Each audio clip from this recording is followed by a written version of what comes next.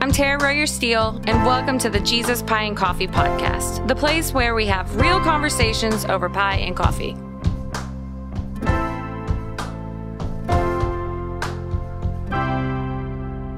Hey friends, today we're talking with my friend Lincee Ray, who, gosh, she does all the things. She wrote books, she has a podcast, and she loves talking about why she hates green beans and the one true love that she has in her life. Won't you tune in with us to find out?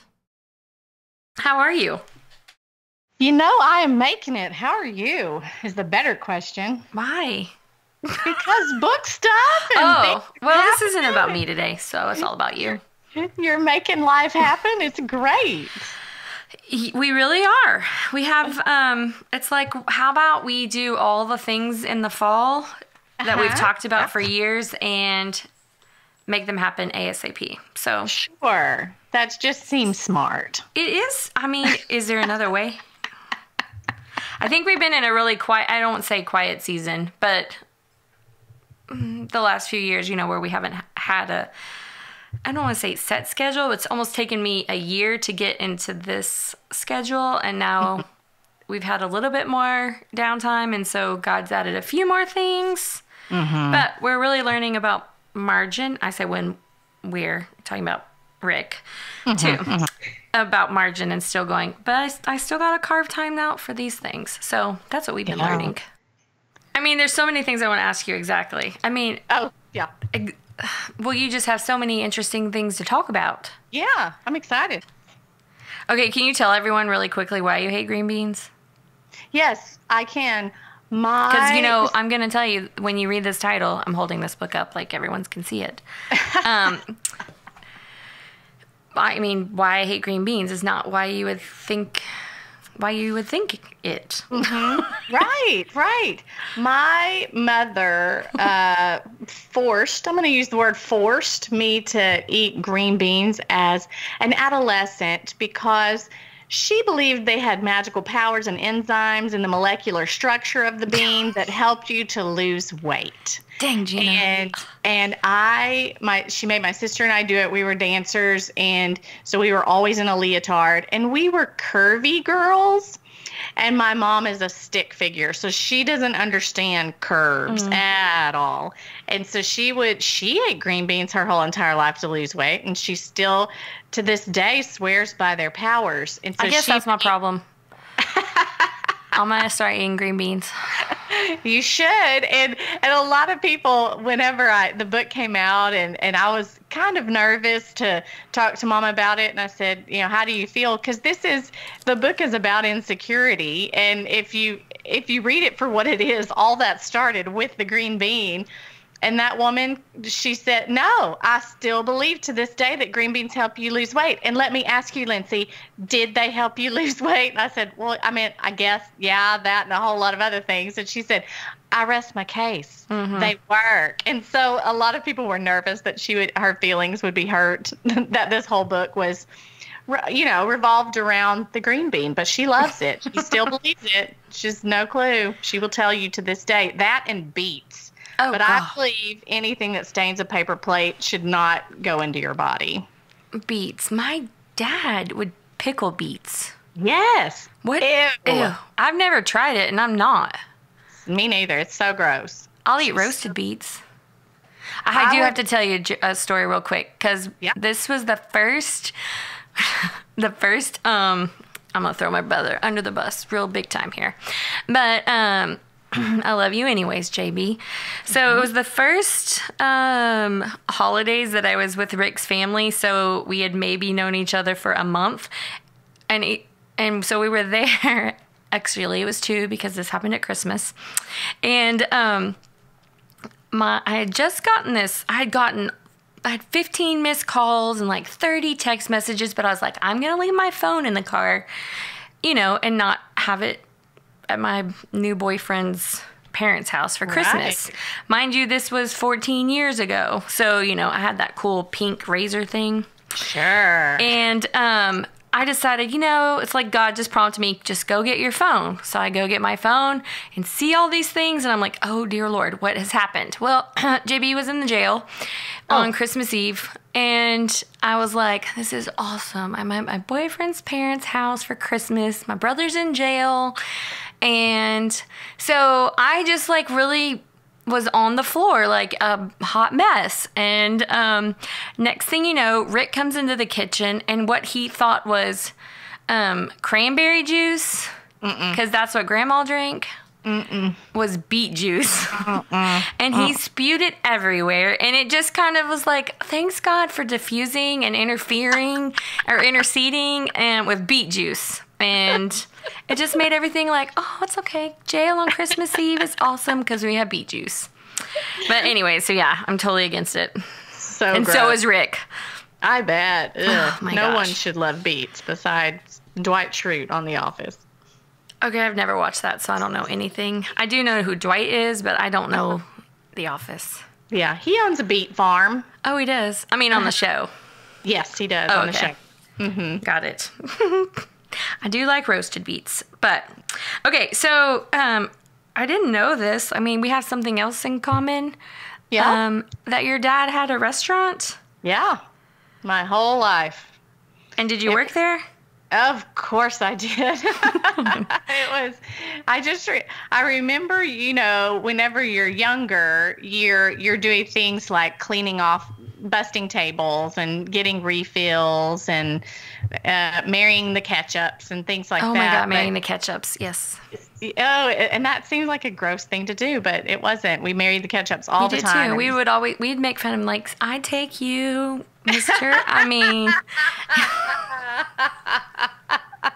Did y'all have like code words for customers too? Like when someone was having a fight? No. Ooh, peanut butter and jelly on table 7. That's when a couple was having a fight. We did have a code words when I worked on the Jungle Cruise. But we can worked on the Jungle Cruise. Yeah, at Disney World. At Disney. I forgot about, that's just it. We're going to move past the restaurant. I'm so glad you worked in the restaurant business with your dad. What? Yeah. How long did you do that? With my dad, I feel like it was every summer my whole entire life. We never got paid either, I don't think. But it was a way, you wanted spending money, or you needed to buy your new jazz shoes, or you needed gas or something.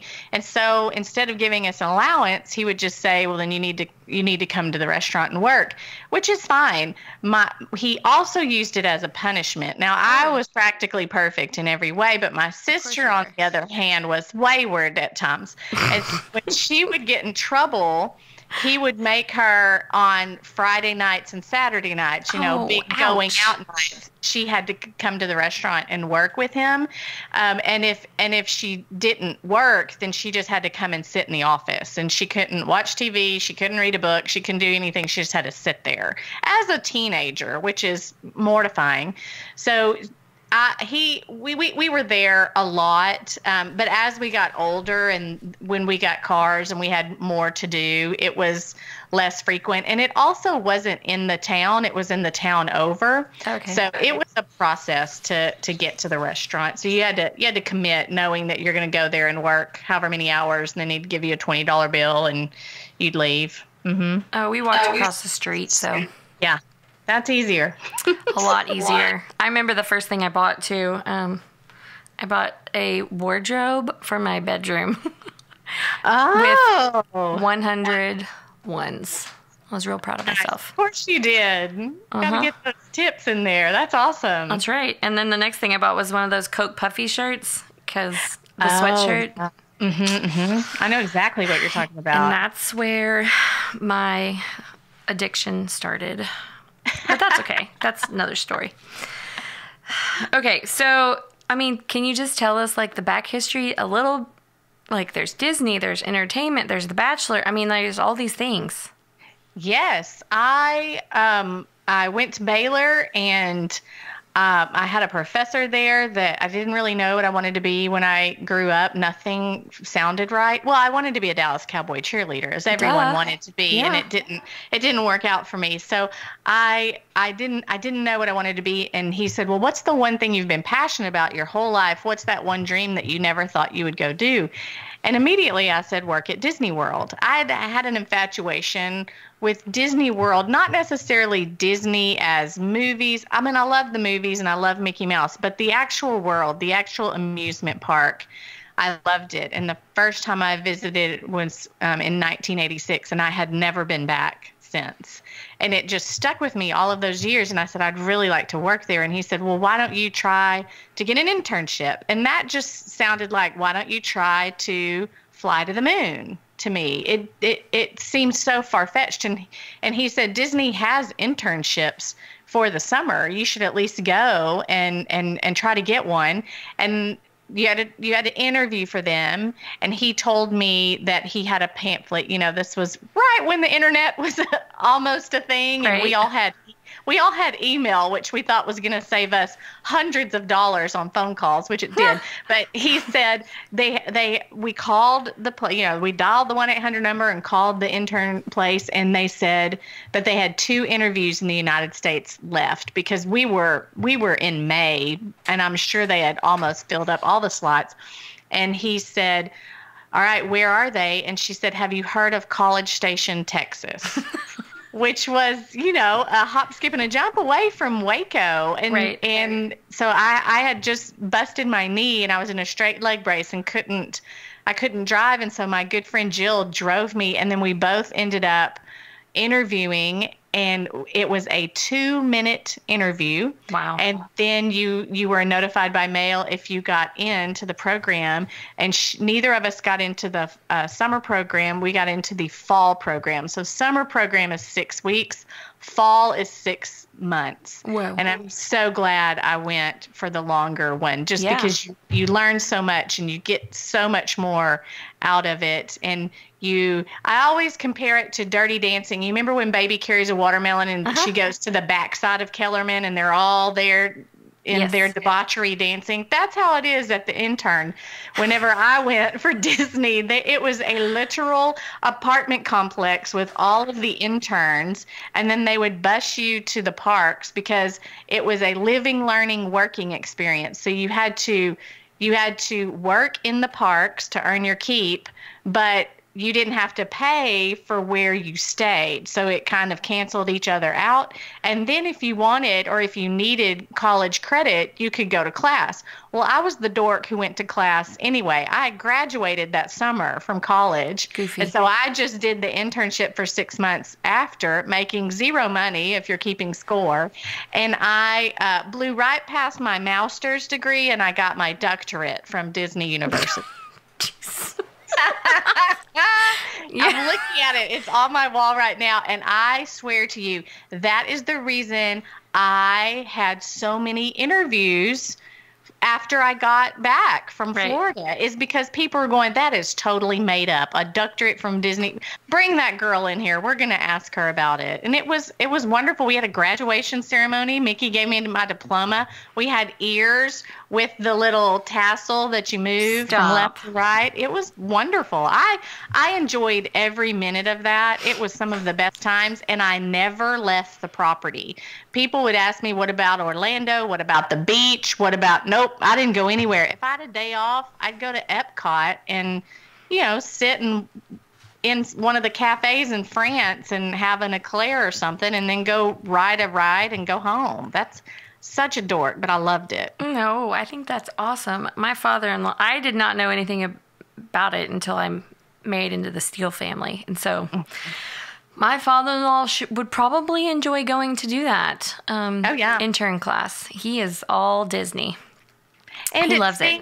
It's things like Disney history, which is Yeah. interesting, but also customer relations and leadership and showing people respect. I think the Disney organization does that really well on what they teach you that you can and can't do. If you see a little kid drop their ice cream cone and have a freak out meltdown, I, as a cast member, have the authority to go over to the place and say, hey, can I get another ice cream cone? And I can give it to the kid. I think that's just good. That's just smart business. And you have that freedom and the authority to do that. Now, you have to fill out a lot of paperwork, but still, I think it's pretty cool. I think that's great when you just can give, I would say, interns or employees just a little bit of ownership. Yep. And just say, you know, we see it at the Pie Haven or the cafe. Like, listen, just give you authority. Like, someone didn't like something. Okay, buy him another one. Give him another one. Whatever you got to do. And you don't want to, like, just try to you can't make everyone happy. Right. But you can do your darndest to be like, you know, that's good. And I want to know more of that. So I love it. Mm-hmm. Absolutely. Okay, so then you have The Bachelor or The Bachelorette. Which one? Do you do both? I don't know. I do both. I do actually Bachelor, Bachelorette, and Bachelor in Paradise, which is... I didn't even know there's a Bachelor in Paradise. Oh, yeah. It's really filthy. But, yes, I do it all. I do it all.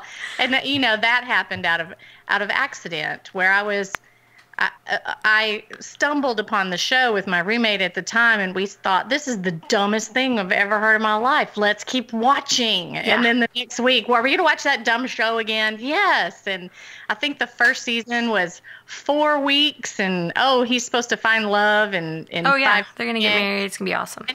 And he does. Guess what? It didn't last. That's okay. But the franchise did. I think there are more than 40 seasons if you add them all together. Wow. That have gone on since 2003, and I have been recapping it since 2003, which is, you know, a third of my life. Just go ahead and marinate in that sentence for a minute. But it's been something that's offered me so many opportunities because of me recapping this silly little show. It has opened doors. That's awesome. And those doors have then led you to opportunities, I'm sure, to sit with people and show them Jesus?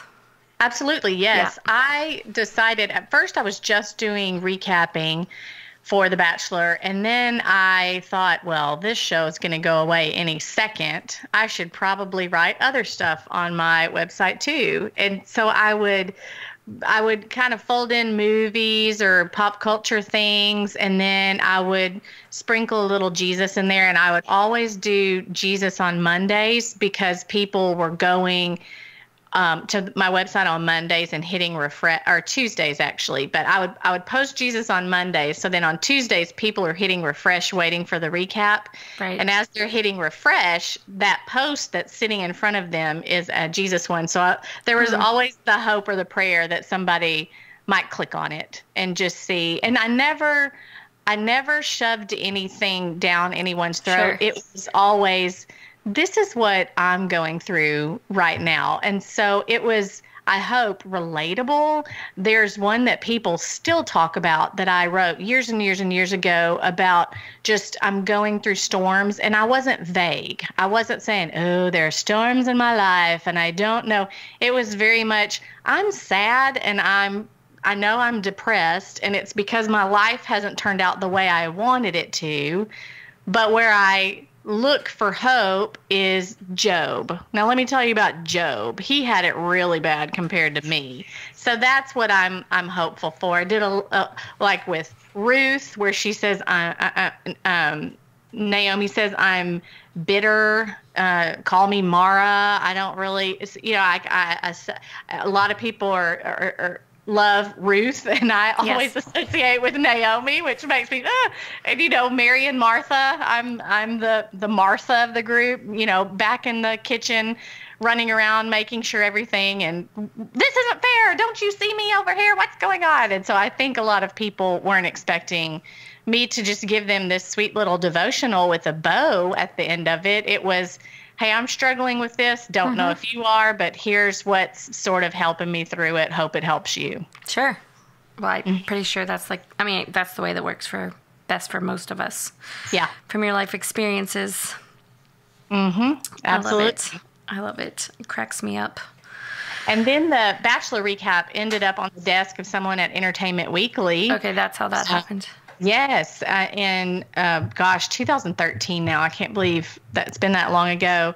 And she she reached out to me and said, would you be interested in writing recaps for online? Because at the time, if you think about it, I just heard on the news that some article I read that there are 500 shows out there right now, television shows, between all of the networks, all of the cable channels, and Hulu and Netflix and Amazon Prime with all of their original programming, 500 shows.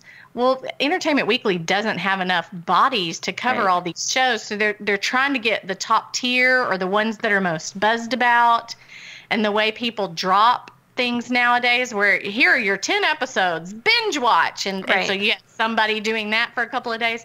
So they just needed more hands, and luckily she had a lot of Bachelor recaps to read to see if I knew what you're talking about, remotely what I was talking about. And so at one time I was recapping 4 shows for them and felt very much tethered to my television, but it was so much fun, very much worth it. Helped me to write quicker, to get to the point faster, to be able to watch something for an hour and water it down to what are the 3 main things that people know. Because that's another thing people ask.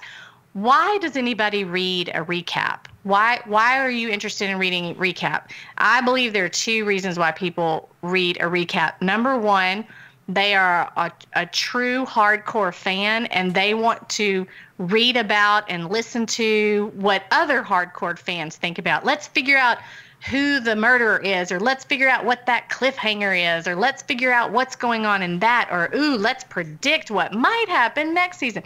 There are those people. Then there are the people who have not a lot of time, and they want to know if that Grey's Anatomy episode is worth their time for sitting down for 48 minutes and watching it on their DVR.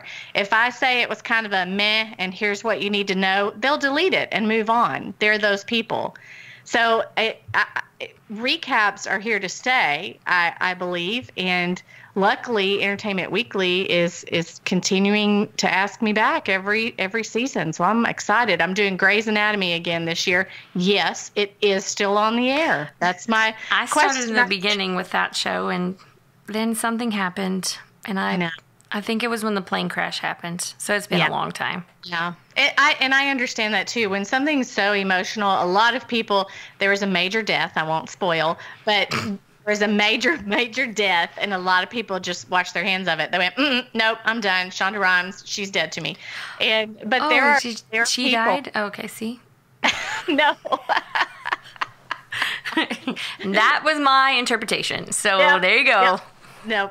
So anyway, and Grey's Anatomy might be weird too now, because how do you keep it fresh? How do you keep it new? I don't know, but here I am on my 3rd season writing for them, and it's great. I love it. I really have never read recaps, but I really should, because I used to be that TV. I mean, I don't want to say I'm a junkie, but that's my, if it's 9:00 at night or in the morning, I just turn it on.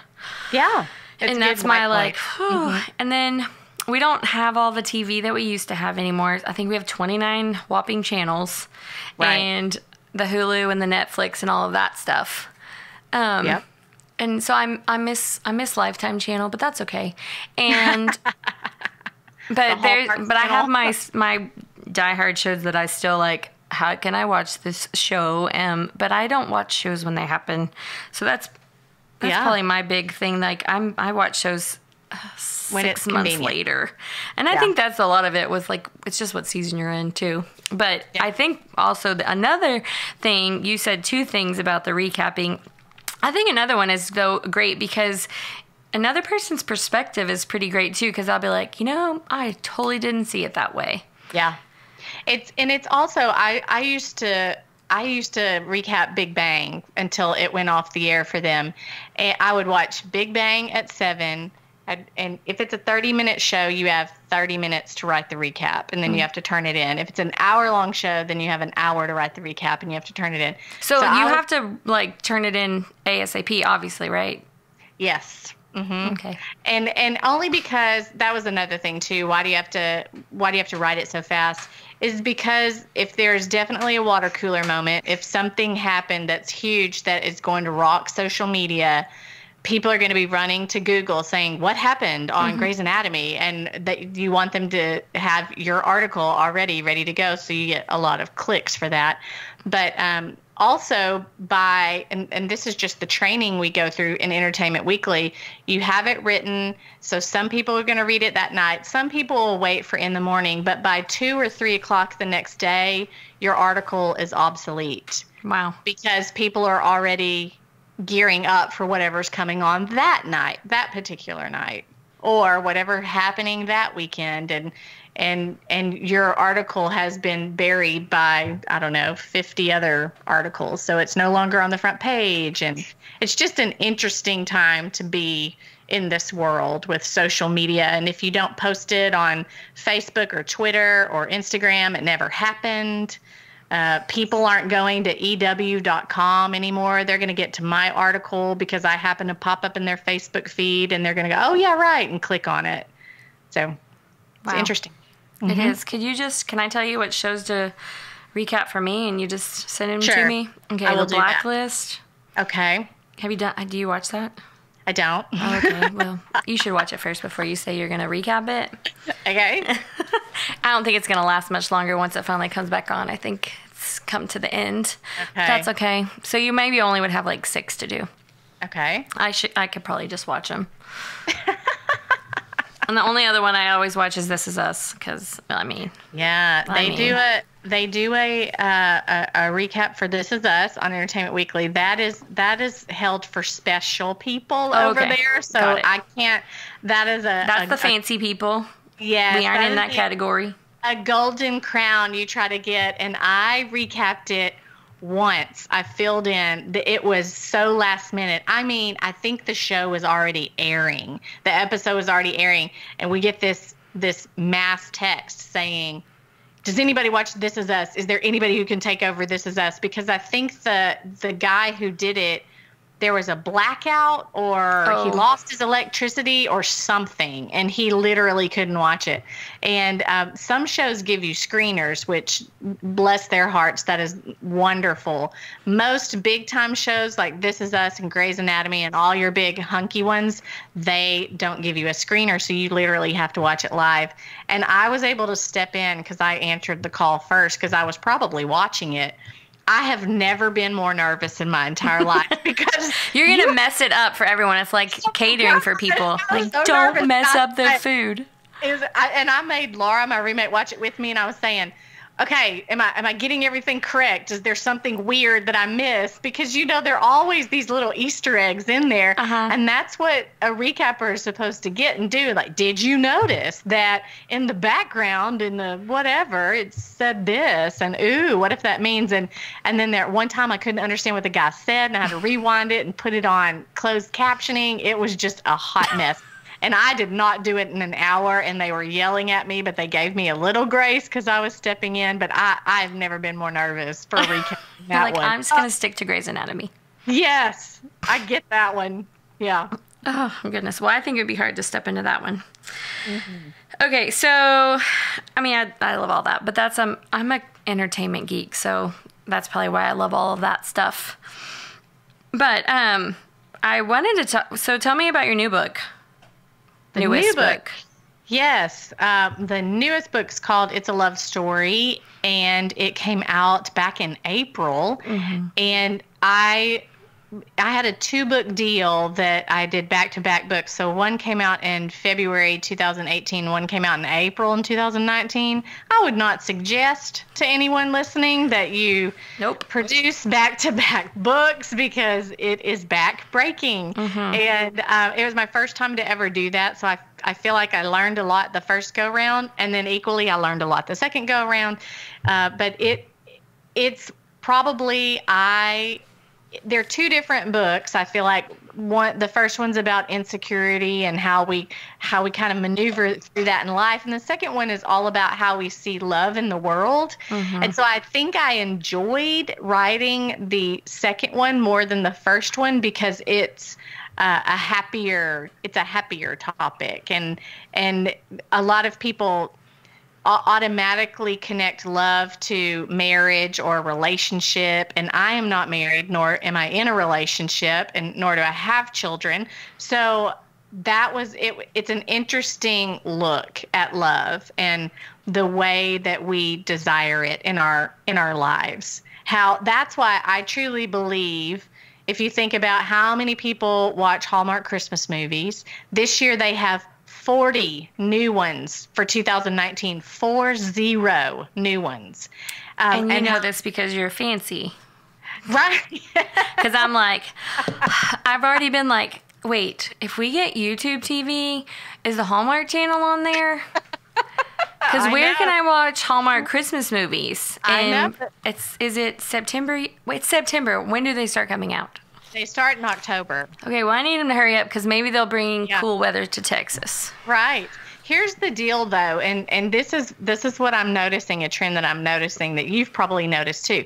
I mean, Hallmark is just this pinnacle of what is this love story, Christmas. Everybody loves it. But let me tell you. It's perfect and it's wonderful. Yes. And let me tell you, though, if you start looking right now at Netflix, at Hulu, at Amazon, you're going to start noticing little Christmas love stories popping up because these people are not stupid. They know that is a huge audience and I need to get a piece of that pie. So I wouldn't sweat it too much if you can't get the Hallmark, because you're not going to get 40, but you are going to get enough. I would say a hearty handful. Yeah, I would say you're going to get a hearty handful of love stories because Netflix has it figured out. They finally heard me when I said, where are all the love stories? I mean, Sandra Bullock and Meg Ryan and Julia Roberts, they taught me how to love along with Walt Disney. Sister. So where are these stories? I love a superhero. I'm tired of a superhero. You don't want any more Marvel comics? I don't want any. I don't want any more war. I don't want any more. This is going to be the best Oscar nominated. That's great. Give me Sandra Bullock trying to fall in love with somebody who's asleep, and I am there all day long. I have to tell you, okay, so we had this store, I don't remember how many years ago, 19 something, and it was called We Three Queens, and it was my mom and my sister-in-law and I, and we had a TV and played DVDs in that store, and I mean, we just had all the things you would want as a girl to buy, and we played chick flicks over and over, and they were all Sandra, all Meg, and all Julia. Absolutely they were. Yeah. Because you know what's what. And I have been complaining to the world and Hollywood for long enough that I think they finally heard me. And when Netflix, I don't know if you've seen the show, you need to watch it if you hadn't, To All the Boys I've Loved Before. And that's even based on a YA book. It's darling. It's cute. Safe for the whole family. That thing blew up in Netflix's face. And I think they went, oh, wait a minute, because it's been so long. It's time. Everything is rotating back around. My niece is wearing scrunchies. I'm sorry. Gosh. It's time for my love stories to roll back around too. And I think we're on the cusp of that, and I am super excited. Me too, because I love Bentley, my youngest, but all he wants to do is watch the Marvels and the scary things, and we don't judge on this podcast, but he's 8 and he started watching Stranger Things the other day, and I was like, aren't you nervous or scared or something? No, Mom, the dimma blah blah blahs and the blah blah blahs, and I was like, whatever, I don't even know what you're talking about. I watched episode 1 and didn't make it all the way through, so me neither. Bring me back to Julia, because I watched what did I watch the other day? And Rick was like, what the heck is this movie? Oh, good grief. My Best Friend's Wedding. Yes. Wasn't it wonderful? And I know that, and this is going to lead straight into what your core is on your book. It's a love story. And I know that the guys are not, we don't have to have true love, and that guys don't fix everything, and that the true person is Jesus. Yeah. But can we just pretend like it's him running across the field and Julia's chasing him? So Well, the good news is, the encouraging news is to me, and this is whenever it all clicked for me. I mean, I've heard Jesus is your true love, and Jesus, and yes, we all know that as truth, but it clicked for me. The reason why I love the romance movies and the romantic comedies is I was watching Prince Harry and Meghan Markle get married. Me and 47 billion. Did you get up at 4 a.m. or whatever? Yes. Me too. Oh, of course I did. I watched it with Braden, my 9-year-old. Wasn't that Yes. sweet? Moments you will remember I'm forever. like, we laid on the pillow and watched it. And I remember thinking, look at how many people are watching this. Why is that? Even if it's because half of us love Princess Diana, that's still a love story, or a tragic love story, or she was the people's princess, or however you want to say it. I just kept thinking, what is it that makes us all run to Hallmark, that makes us all run to this fairy tale wedding, and the gushing of it and the feelings and the squishiness is that we're rooting for it. We are always rooting for the love story, even in these romantic comedies. Even, I'm sorry, in The Bachelor. That show is still on, which means people are still watching it. There's always that one little thread of hope where you think, oh, maybe this time it's going to work. Maybe this time it'll be great.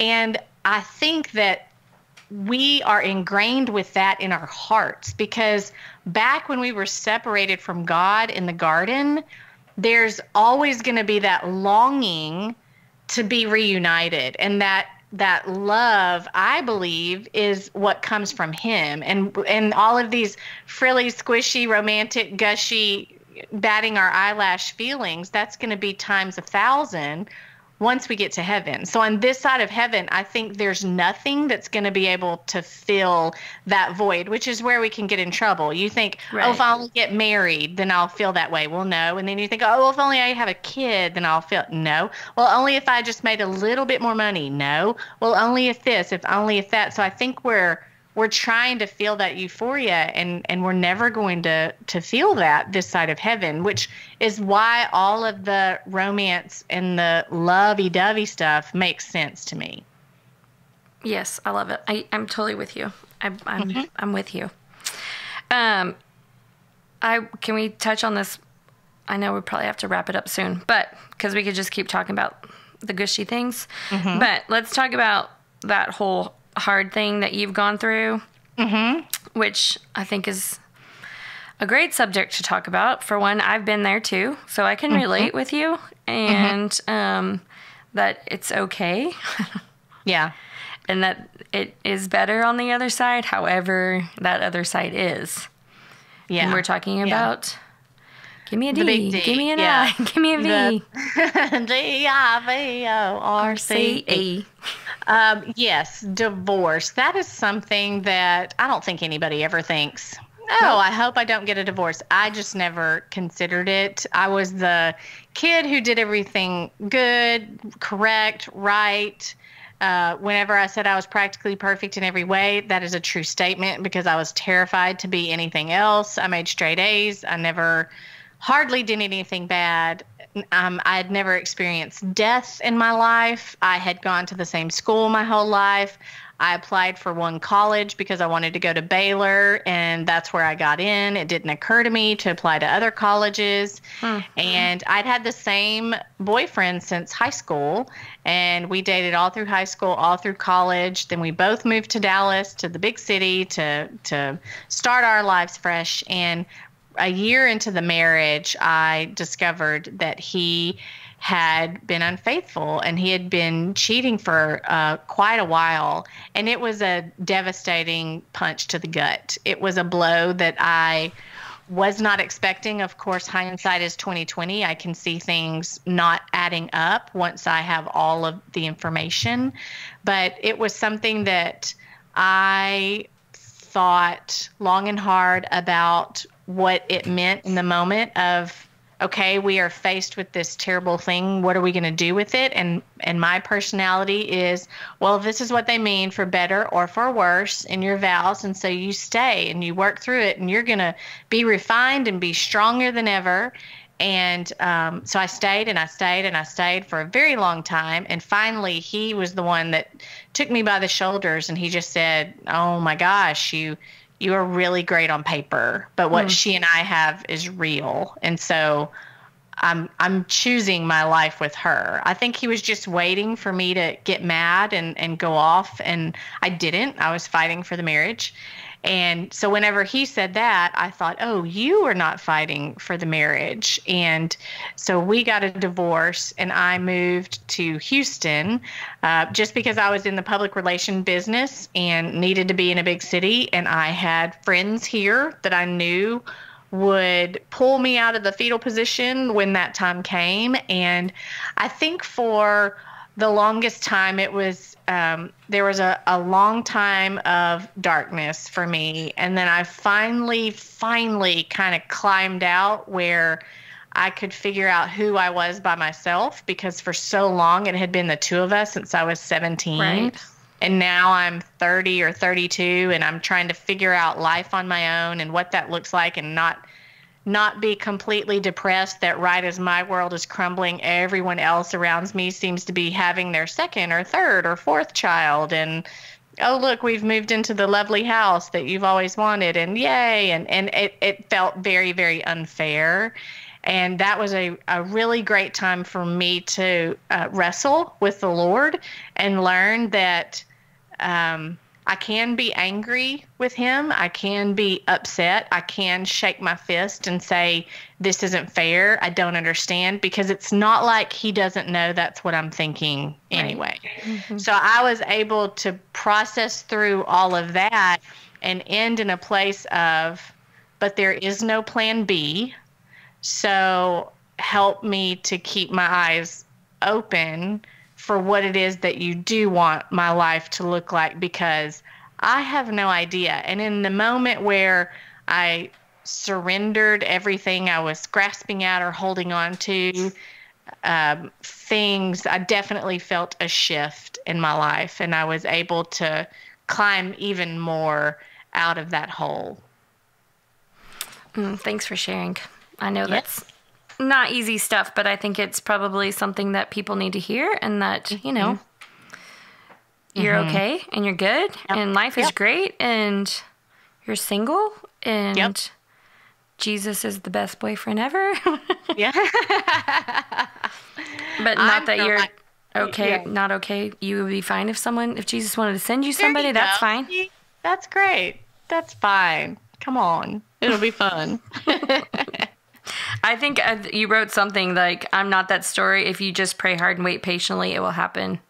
Yeah, no. That's not me.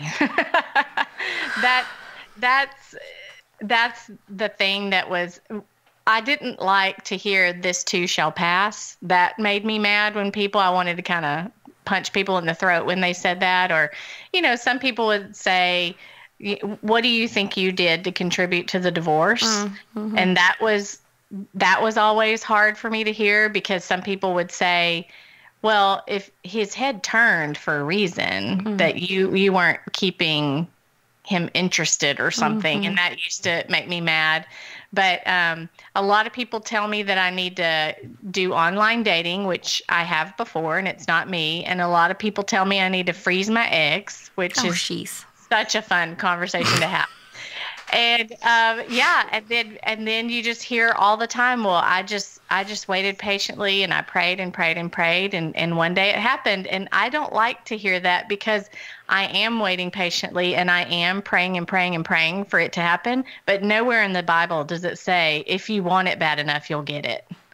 You know, nowhere does it say, if you pray the right way, and if you say the right words in the right order, then that's when it, you know, wiggles its way through heaven and gets into the Lord's ear so he can say, "Granted." You know, it didn't work that way. No. And I will continue to pray for that, because it is something I want, and I will continue to try and be patient, because that's something I have a hard time doing, but I try really hard.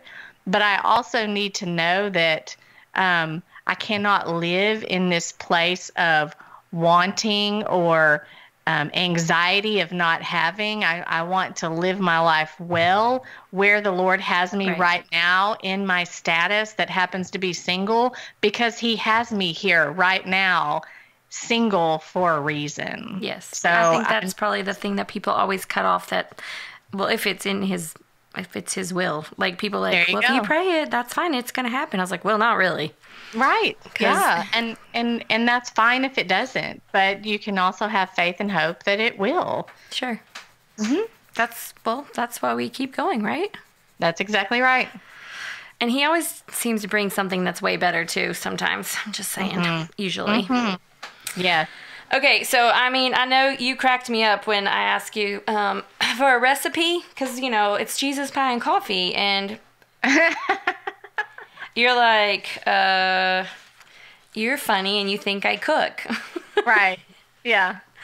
And so you just cracked me up with that. And so I would like that cheese ball recipe that you talk about. Okay. You want me to say it, or do you want me to send it? No, you can just send it so we can tell everybody about the cheese ball. It's the one thing that I make, and yeah. Everybody wants to know, what was that, right? Everybody wants to know. They cannot seem to figure out. It's so funny. What's that one thing in there? Yes. And you don't have to, well, what is it? I was going to say, it's rice. What? And yes, I know. And people, the rice is just right there in front of your face, and they're tasting it going, what is that? Because the rice is what keeps it all together. And you're thinking, gross. I'm telling you, everybody who eats it, I think the secret to a good cheese ball is the correct cracker. So, what's the correct cracker? I think the correct cracker is wheat thins, because it's hard and crispy. I don't think a Ritz cracker is a good, or a club cracker, or any of that. You need a hard, sturdy cracker. Oh, I think Ritz are only good for Cheese Whiz, like the canned stuff. Yes, we eat those at our house. We do not cook fancy here all the time. That sounds so good right now. Okay. Yeah. Well, I'm going to end on, okay, so tell us what you're reading right now, because I'd love to get into what you're reading right now.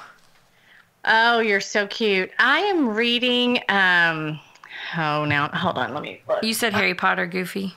Oh, I did. Mm-hmm. Man, I thought I was going to read what I was reading for the AP. Okay, yeah. Oh, well, you can do that one, too. I mean, because we all review things for the AP, so please. I just read a book called After the Flood by Cassandra Montague, and it's already out. I think it came out first week of September, and it's a dystopian type of thing, but the whole world has been covered in water. I'm sure there's something out there, that Kevin Costner weirdo movie called Waterworld, but that was the worst movie ever. Wasn't it? God. This book is very interesting about this dystopian. I had never read anything about water. I'd always read the Divergent series or the Hunger Games and that kind of dystopian stuff. But this is it's interesting. I enjoyed it for the most part, but I am rereading the Harry Potter series. Only because, and I'm not going to finish, but I'm headed back to Florida here pretty soon in the next couple of weeks, and I'm going to Universal, where there's Harry Potter World. We went there last year. Wasn't it magical? Okay. I'm going to say that.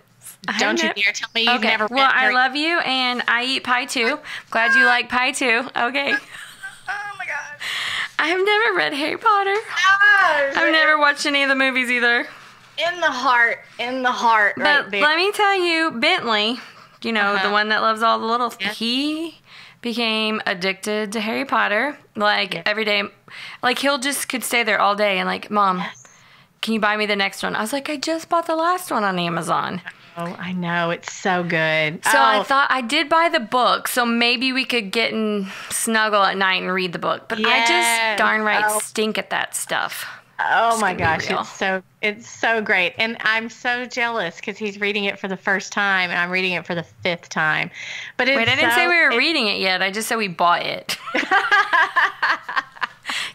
It's going to be so good. It'll be really good. I just think so magical. It feels like, I know you haven't seen the movies, but when you walk into that place, it feels like you are on a movie set, really there. Well, I totally agree with that. But I mean, I'm that way with Disney. Disney just, I mean, I walk in the front door at Magic Kingdom and I'm like a little girl. We're going there as well. Yeah. Oh, everyone should. 5 days there and 1 day at Universal. I love it. 5 days at Magic Kingdom? At Disney World. So okay. We'll hop through all of the different lands. Worlds, whatever. That's awesome. Okay, well, really quickly, can you tell everybody how to, find you and all the things and your book? And absolutely. You can find my writing, just regular old writing, at IHateGreenBeans.com. I have a podcast where I just do pop culture stuff, mostly during Bachelor season, but that's about to be over. So we're going to get into some good random stuff. And that's also I Hate Green Beans, the podcast. And the books are available anywhere books are sold. So you can just Google my weirdo name and you'll find me. I like your weirdo name. Thank you. I used to hate it, but I like it now. Yeah, it sticks now. It does. Totally. Okay, well, I love you, friend, and I've loved visiting with you. Thank you so much. You're welcome, and hopefully we'll see each other in the real world soon over pie. Yes. Okay, talk to you later. Okay, bye. Bye.